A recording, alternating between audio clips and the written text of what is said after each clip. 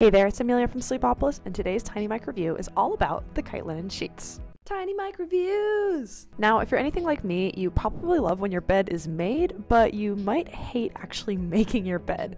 So these sheets from Kitelinens are called the Stay Tucked sheets because the flat sheet has a hybrid design.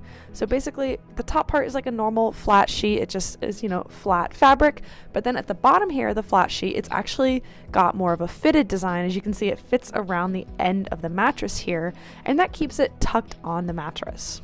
Now, I've been testing these sheets out and I found them to be super effective. They really don't budge, and the hybrid design really keeps the flat sheet from shifting around at night and keeps it in place so I don't have to make my bed every single day.